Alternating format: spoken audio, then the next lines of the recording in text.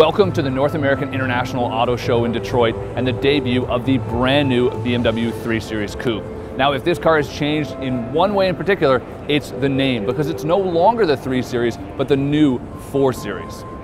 This is all part of a new naming structure by BMW. They've got all the odd numbers now for the sedans, 3, 5, and 7, and they've got numbers like 4 and 6 for their coupes and convertibles.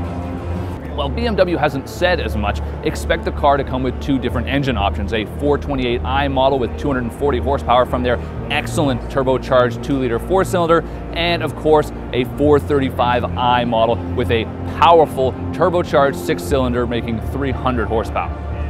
Now, of course, there's a lot more that's new here than just the name. The platform has actually been stretched compared to the sedan. It's 1.9 inches longer in the wheelbase. It's about 1.7 inches longer overall in length, and that helps it give a nice swept back look with a lower roofline on top of that. There are other styling cues on this vehicle that have also been borrowed from the brand new 6 Series, especially these new fenders. If there is one bad thing about the new BMW 4 Series, it's that, well, now the M3 will presumably be the M4, and frankly, just saying that is going to take some getting used to.